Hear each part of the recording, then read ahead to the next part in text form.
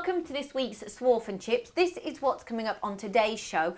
Now, this is going to be a very informative show because if you want your business to be streamlined, then this is the man to talk to. We have got Geoff here from PSL Datatrack. Thank you for joining us, Geoff. Thank you, Lindsay. I'm very pleased to be here. Well, actually, I'm really pleased you are because we've been prepping for this show for probably about an hour and a half talking about your product. And I'm so excited because it's not just about the machines, but you're basically the glue that holds many companies together. Yes. Engineers think, I need my machine, my tool and things like that. They don't think about the process in the background, the admin, don't want to say it really, but the boring stuff. And you deal with that very simply, and ultimately it will make them more profitable. And it's all about pounds, isn't it? It will do, yeah. The system starts with a quotation. Every subcontract precision engineering company starts with quoting for what they're going to make. So if you're going to quote for it, you've got to think process, you've got to think set times, cycle times, the material, how much material, what's it going to cost? You've got to think about subcontract services. Maybe there's heat treatment, maybe there's plating, anodizing, whatever. Is it going to be batch costs, price based on weight, piece prices, whatever, markups? So you've quoted it. You may quote a batch size, then the customer wants another batch size. You don't want to go back again. You don't want to have to go back to square one. No, because you've done most of that work. You won't simply just change a quantity and worker price because that's not necessarily reflective of the commercial reality. You may have, for example, a larger batch size. Maybe you'll go down to a lower hourly rate. It could be that maybe based on a batch size, maybe get keener prices for the subcon process, whatever. So you've got the core that's the same, but there are other variables that may change, and the system deals with all that. So going from a 50 off to a 500 off, it's not just timesing it by 10. Let me get the maths right. Your software does all that for the engineers, and it's a process where that quotation process covers everything. It does, yeah. We're actually going to see a quotation through the system, aren't we, with Geo and Technical Corner? So we'll see one example of a quotation, but how do you cope with individual circumstances, individual companies? Because every company is different. So demands that are unseen that then come up after the event? Yeah, okay. So in reality, as you say, every customer has their own unique requirements. They could be caused by their customers, giving them a requirement that's not been thought of or assessed before. So we run a wish list in the system. So every customer contributes ideas of things they would like the system to do. And we look at those ideas and bring those out in new features in the system to accommodate that. If we get to a situation where a customer had a unique requirement that became really urgent, talk to us. And we look to tackle those as well. So it's not just give us a general idea, we'll put it on a list. No, it's not. It's a case of give us ideas, but if you've got something that's really causing you an issue now, talk to us. We want to take those issues away. It comes out, so you've got an off-the-shelf software package, but two things, and we spoke to Rob at AIM about this as well. It is an off-the-shelf software package, but you've built it around his requirements, so it is bespoke for them. Yes, in fact, yeah. So there's a base product, and then on top of that, we have a huge amount of configuration. In the current version, the 2017 version, we have 1,200 configuration options that we set independently. So that controls how different features work for different customers. That's what gives us the stability of a base product that's very proven, but gives us the ability to then change features for individual customers. Okay, but it's not, and also when they're looking at process control systems, there are other ones out there, but yours is specifically for engineers. It is, yeah. Our system was designed for subcontract precision engineers doing their quotation. It's not a general manufacturing system or a warehousing system that's been adapted. It is designed for subcontract precision engineering, process, subcon, materials, tooling costs, and so on. And that's 95% of your it is. Customers. Yeah. That's our core. That's where we specialise. And that's, people who are watching this are going to connect. At the end of the day, a lot of engineers will be engineers, but then they've walked into this, world. I can do this. Oh, I've got this job. I want to buy this machine. But then, as the company grows, then other problems happen, don't they? You come up against new things, and then you need administration, and then you're taken away from the job that you wanted to do because you're doing your administration. So what do you do to back all of that up? Engineers want to make components. That's it. Ultimately, they want to be in there making these great components, fantastic parts, things like that. They don't want to be burdened with admin and filing and all sorts of mundane, boring stuff. No, not at all. And it's like you say, if the machine's not running, you're not earning money. So you don't want to distract. Very often there could be one or two key people in the business that do quotations. And ultimately, questions would come back to them. Every time a question comes back, details required about a subcon process maybe you send a job out for, you're distracting them. Why keep distracting them? It's in the quotation. That can be referenced by everyone else in the business who needs to see the information. That can then also get taken through the system to reduce time taken and to improve accuracy. You don't order the wrong thing, you don't order the wrong quantity, pay the wrong price and so on. That never happens, surely. No. But also... Sorry, just to say, also that person could be off ill. That can then break down the whole company. I mean, you've got a huge amount of testimonials, and one of those was, I think the guy had just bought the business, but his IT sort of guy had gone off long-term sick, and not the business fell apart, but it was a real struggle, and that's where you came in and basically saved his bacon. Yeah, so the guy there was actually an engineer doing the quotes, and obviously had the knowledge of how to use the system. Then you've got, okay, so he's off, we've got quotes in there, we still need to accept orders. Okay, so those orders could still be raised. You've then also got the situation of somebody without the engineering background necessarily, who's then got to take over and do quotations. With help from engineers from the shop floor, you can get the knowledge, but then make sure you cover all the bases, and the quotation helps you with that. What about guys though, engineers, again, they've been concentrating on their machines and making components. They might have some old software, it might even be DOS based. Some of these guys still run the old system. You've got a heap of information in there. How am I going to get it onto your system? It's going to be a nightmare, isn't it? Yeah, so what we can do, where there's useful information in an old system, provided the information can be extracted from the system, we can get it imported into Datatrack as a good starting point. So if you've got quotations in an old database, you've got good processes, let's say, why start from scratch?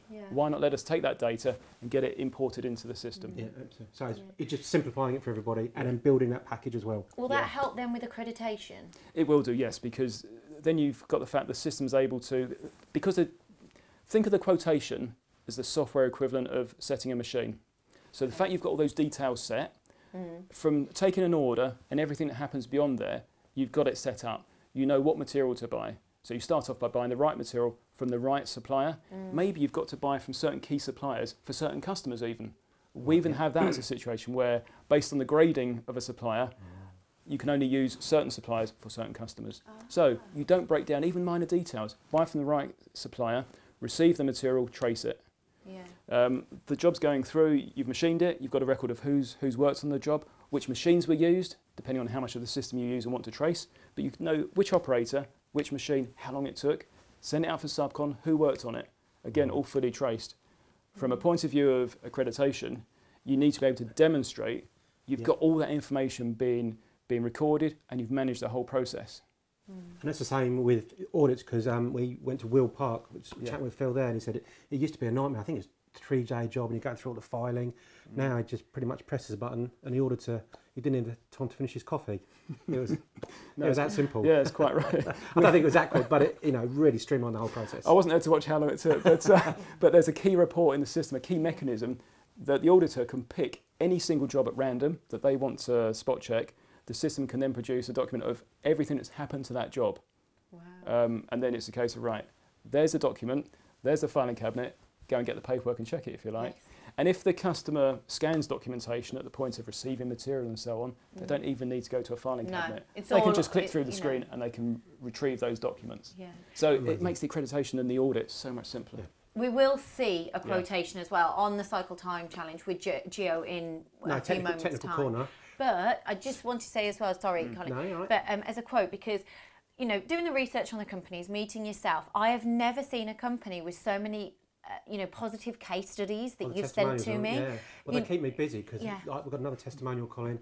Another one, okay, but there's loads, and just showing streamline efficiencies. And someone said that you were the backbone to their administration, so in their company, which is fantastic. Great. Getting that kind of response is extremely rewarding. It's it's great. It really is. And also feedback as well is you are receptive and people want things changing. They pick up the phone to you guys and it gets done. Yeah. So it's not just selling the software; it's providing that support. And key to it is that support that everyone raves about it. It is. Well, it's not just in the customer's interest, it's in our interest as well. We want to improve the product. We want to deliver the best service we can to our customers. And we do that by responding. Yeah. Now, you mentioned Technical Corner, but you also mentioned Cycle Time Challenge. I'm going to interject here. We've got a Cycle Time Challenge, which was done by Paul, and he's at Alitex. I think we'll have a quick look at that as a little bit of a little watch, and then we'll come back to you and find out some more about PSL Datatrack. Okay. Cycle Time Challenge. Yeah, thanks, Colin. Yes, so I'm at Alitech Precision in Silverstone. This is a really good manufacturing success story. Darren started the company just over 3 years ago, and already he's making the best use of his spinner 5-axis machine and OpenMind's Hypermill software, making parts like this. Darren, thanks for the invitation today. Firstly, tell us a little bit about the company and the background, why you started, and what you're up to these days.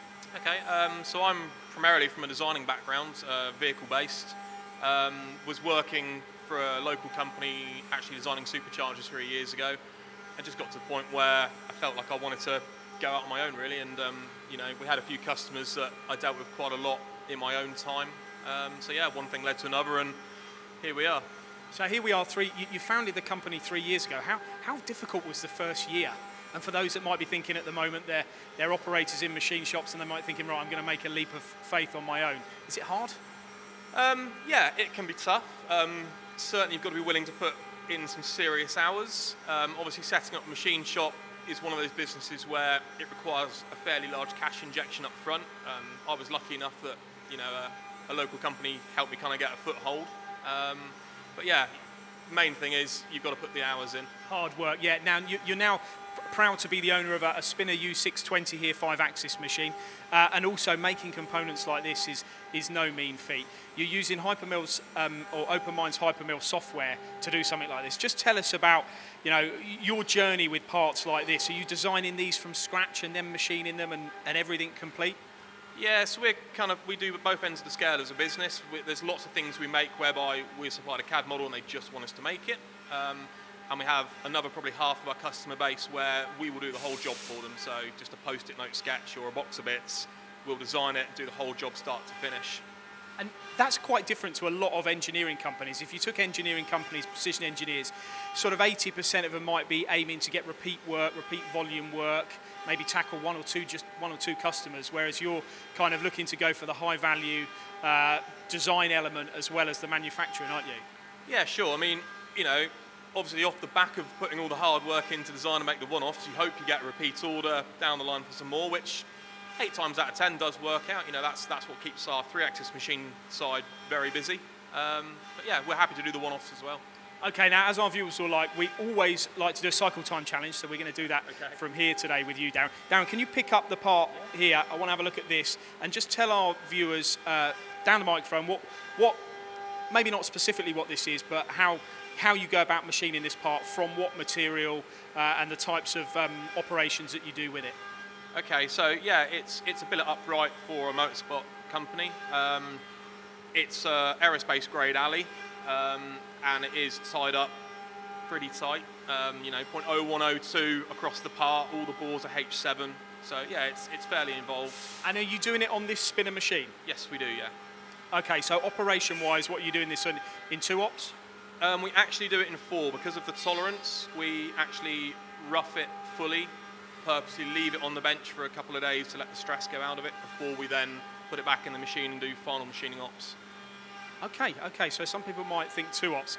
So this particular part, how long is, we're talking about machining time specifically here, cycle time challenge for this week. Remember, you can win an MTDCNC goodie bag, which comes equipped with, you'll like one of these, it comes with a hat, it comes with a t-shirt, it comes with machine magnets, USB sticks, and even a nice bottle of wine. And you can win that if you guess the cycle time or how long it takes to machine this part, just the machining, from start to finish. And it's thank you very much for your time today, Darren, and back to you guys. I think it's time that I want one of these Swarf and Chips goodie bags. So it keeps talking them up. I haven't actually seen my own one yet. So a lot of material removal there, taking out the couple of days when it's sitting around between the rough cuts and things. I'm going to go 9 hours 40. 9 hours 40. Long, yeah, I know, big one. Okay, Colin, I think maybe a touch quicker. Maybe I'm being optimistic. Spinner's good. Let's very go. Good machine. I'm going to go 7 hours 25. Ooh, right. Well, I'll share my goodie bag when I win it. How's that? You too, of course, can join in with Cycle Time Challenge. Just comment in the boxes below and then you'll be entered into the competition and you can win everything that Paul just said there. Back to PSL Datatrack though, because I have learned so much from your company and I'm genuinely so excited about your product because of the case studies.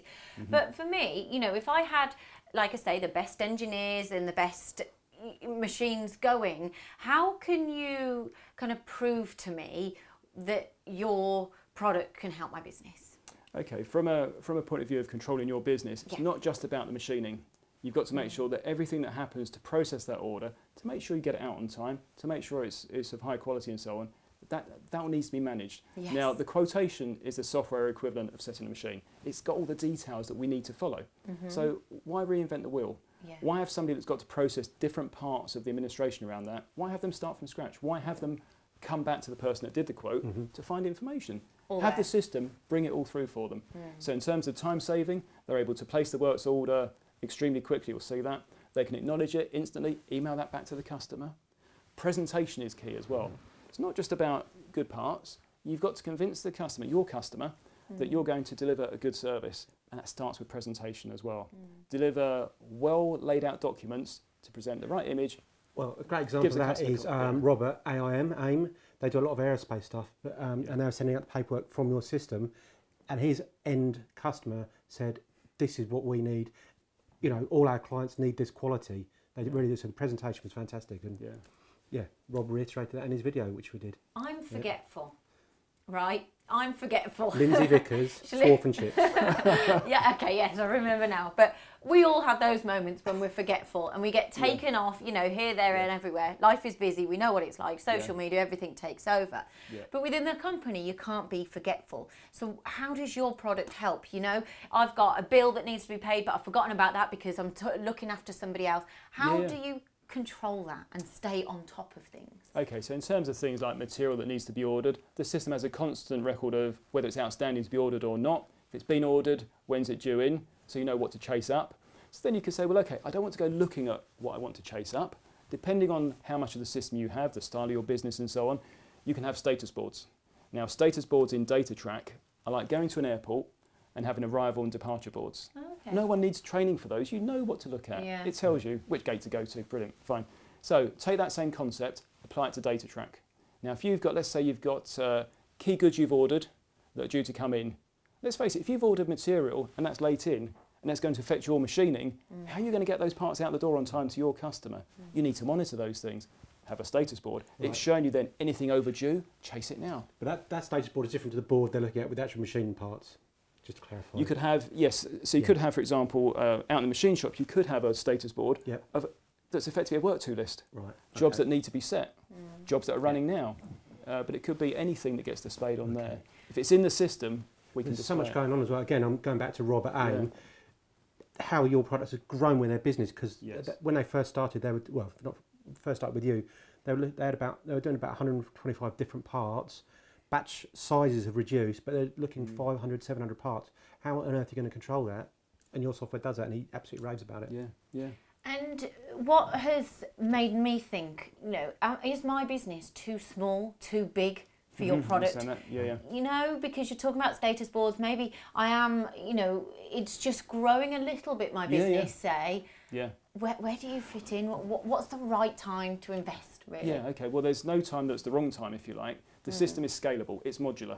So the idea is that it's not one size fits all, because that's not reality. The system is then chosen and scaled to suit your business and how much of your business you wish to control through the system. So your basic things are you'd have quotes in there, you'd have the sales and purchase order processing up to invoice. You may stop there, or you may decide to go into scheduling, shop floor data collection, tool management. So you can define your own library of tools, have tool setup sheets, quality, non-conformance, gauge calibration. It's very wide-reaching. But if you're small and you want to start this size, start there. And then as you grow, you can add bits into the system. But again, we go back to testimonials. There was one testimonial where it was a brand new engineering company and they invested straight away. There's another one where I think the company had been going 65 years and they invested, and it's just helped take their business.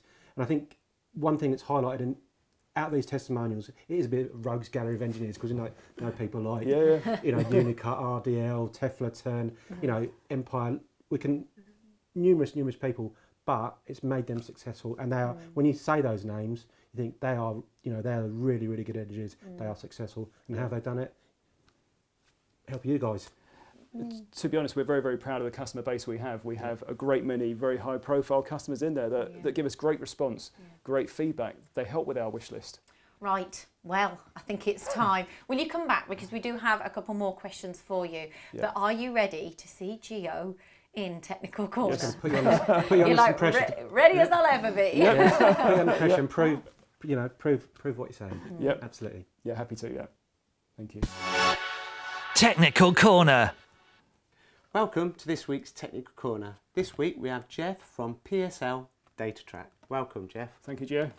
Engineers have been investing a fortune in new equipment, the latest technology to save seconds. Now, PSL Datatrack, am I right in saying that it could give a return of investment for all of your investments? Yes, the system is about maximising the efficiency of your whole business, including the machine shop. But there's other areas you need to make sure are efficient as well.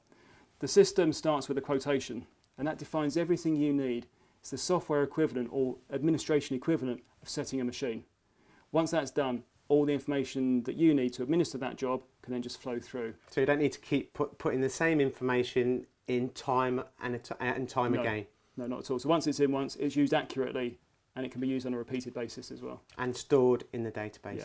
Yeah. Can you show me how this is done? Yeah. The system we've got is configured in MTD colours, or close enough. Thank you.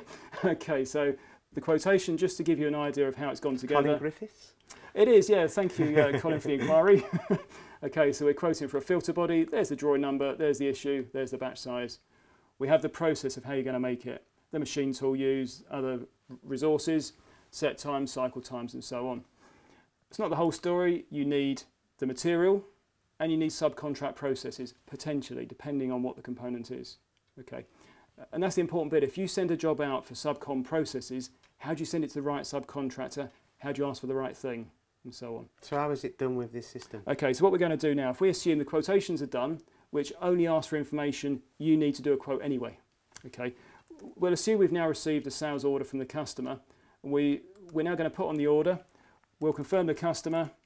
We can then have a look at all the parts that customer could be ordering from us, and okay, there's the filter body part. I'll double click on there, thank you, Colin. I'll put in the purchase order number, and I'll confirm the date we would like these delivered, and I'll save the order. So very simply, with a few clicks, I've got the order on the system, and I could generate an order acknowledgement to send to the customer. That could be emailed straight out. That gives you good presentation and a fast response. Okay. The materials, they could either be bought for a job or could be bought for stock. Let's assume in this case they're bought for the works order. So I'll jump to the purchasing system. We haven't placed any orders for that job. Fine. New order. There's the material supplier, so it's told us who to use. I'll put a line on the purchase order. If you look at how much I type, most information is just coming through automatically. All I'm going to do now is confirm the date we would like the material. Let's have it on Monday. And I'll save the order. That could be emailed directly to your supplier. And there's the purchase order. Is this the only software that has been designed for engineers to be used this? Is this simple? Our software has complete emphasis on precision engineering. So our USP, if you like, is that we sell almost exclusively into precision engineering. The focus of how the quote goes together is very tailored, and so are the functions throughout the rest of the system. And that's why we've got the very easy input and the repeatability and the lack of having to put things in again. It just flows through. So you'd go and see a customer, you'd see what his requirements are, and you'd set up a bespoke software production system for him. Yeah, so what we have a base product, which is, if you like, 95% of the product the customer will have. Based on that, there are certain key elements they may want included. That's the modular build-up of the system. How many of the blocks do you want, if you like? But then that extra 5% is how they like it tailored. And that's where our huge configuration comes in, is how we tailor it so that we can have features specific to one customer without inflicting them in some cases on everyone else, because they may be unique. Yeah. But you need that stability of a core base. Yeah, okay. No, that makes sense. I mean, if I was a director and I started my own business, the last thing I'd want to get bogged down with is paperwork. Yeah. And if I had a system like this that enabled me to go on the shop floor and do the productive roles that I wanted to do in the first place, this would be brilliant. And then as the company grows, I employ more people. Is this a modular system that can be added to? It is. So once we've gone through the basic sales and purchase order processing, we can then go through the other modules you could add on. So the system scales based on your requirements. If you're a smaller business, your requirements may be slightly, let's say, less expensive than a larger company with a large number of machines. So we can go through and discuss some of those modules later, if you like. And if I'm a director again, and you know, if I'm doing a quote for the first time, I'd need input into the quotation. But if it's a repeat order, what kind of member of staff would be able to use this kind of? So far what we've done is we've put through a works order, so we processed a sales order, and we've ordered material, both of which could have been done by somebody administrative. There's no engineering skills required in what we've done so far, and there won't be, to be honest. Right. So if we assume now that that material's arrived, let's go and receive the material. So at the point it comes in, we're going to raise a goods received transaction. The only thing I need to confirm is going to be the supplier cert. It's even told us where to put it. Supplier cert and mill cert for the material. They could be scanned in and they could be saved to the system as well, so they can be recalled later. If we now go back to the works order, if we have a look at the job pack, now that could comprise of a number of documents. In this case, we've got it set up for both the drawing, so you've got a copy of the customer's drawing, and you've got a copy of the process layout. So here's your instruction for how you need to manufacture it. Let's assume now that, okay, we've had the material in, that's been allocated, we've now machined it. It's gone through inspection, we need to send it out for subcontract treatments. Okay, so let's close that. Again, let's go from here, let's jump back to the purchasing system. Let's now raise a purchase order, this time against the subcontractor. So we'll just click through a few buttons here. You can see it's recalled the subcon description automatically. So one batch going out. You're making this look very easy. We would like it better. I've done it once or twice. There's the material batch we've used. We've got intense traceability at this point. If we preview the purchase order, there's the purchase order detailing the drawing number, the issue, and the subcon process. I couldn't really get it wrong. No, so it's making it foolproof. It is making it foolproof, yeah. And in regards to saving time and money actually on the shop floor, how does it save time with the machine setup times and the tooling setup times? How does that work, and what information have you got to put in to be able to save that time? Okay, so what you could do in terms of tool setup in particular, there are modules for defining your own tooling and defining tool setup sheets. So you really can take the system as far as you wish to. On a tool setup sheet, you would define obviously what all the tools are, sequence, station numbers and so on, estimated tool life, and then you can actually predict how many tools you need to process that batch size. Have you got those tools in stock? What do you need to order? When do you need to order them, and so on. So what you don't want is the machine doing nothing, waiting for a white van to turn up. Make sure you've got the tooling at the start. Yeah, this is taking away a lot of the roles that you would need to do, and it frees up your time or other people's time to do productive roles, in my opinion. Yeah, far more productive than raising paperwork. Yeah. But the paperwork, we know, is an essential thing that has to be done to trace what happens in your business. Yeah. If we assume now that, okay, the parts are back from subcontract, I put them back in. If we have another quick look at the process layout, I'll just put the one document on the screen. So in terms of the process, just scroll down slightly. Parts are back from subcon. Let's assume they've been inspected. It's told you how to pack them. You're not down to, oh, I didn't know that had to be done like that. No, all the information's there. You put as much detailed definition in as you require. So if we now go and deliver these to the customer, I'm going to jump to my deliveries module. As soon as I click on new, the system highlights the right customer. I don't even have to go and look for them.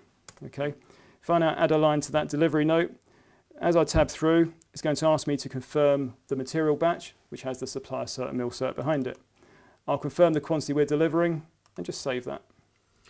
Geoff, this looks extremely simple, and I would strongly recommend that any engineer that's not using any software to run their processes or to look after their shop floor to get in touch with Geoff, because this could really save you a lot of time. Yeah. Thank you, Geoff. Thank you very much, Gio. We've got to say, well done. Thank you. It's okay. Well, you know your product, don't you? Yeah. But this is what amazed me about you and your company today, is how many different variables there are in the system that you take care of. Yeah. Mm. Yeah. That comes back to engineering specific, but also you listen to customers. We do. Mm. Now, again, back to my forgetfulness, but if a company, say, is a little bit busy and things have got on top of them a little bit, how do you deal with that? In terms of sort of credit control, Financially, financial side yeah, of it? credit control. Okay, I mean, there are a huge number of examples I could go into, but in terms of trading, we all know that 30-day accounts aren't really 30 days, they'll stretch. So if you simply work on credit limits, you could be caught out. So one of the things we do in Datatrack, there's a trading limit. Now, if you try to then take on orders that will exceed that trading limit within a month, the system will stop you. Okay. Stop or block, well, stop or warn, depends on how you want yours configured. Yeah. But you may want to stop it, and then it gets referred to somebody else to say, right, look at this account, look at this customer. Are we prepared to increase our exposure? Let's face it, with some recent things that have happened, you've got to take those things into account. I think at the moment, Korean recently in the news, that is going to have knock-on engineers, so it could be very, very important. But also, you say about the financial controls, when we were chatting with Rob from AIM, he said, you know, our core thing was to get the quotes and those processes.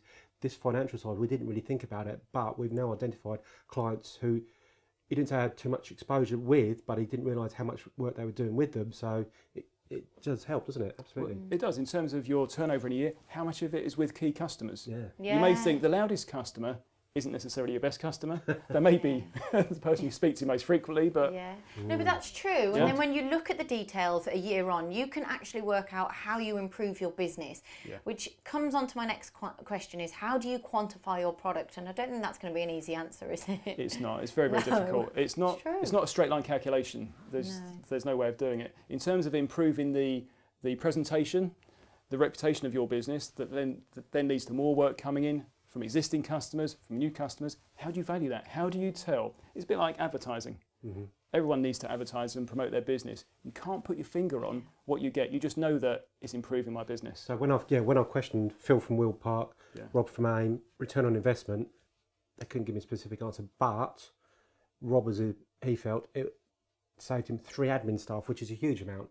I mean, admin staff. Every year? Yeah.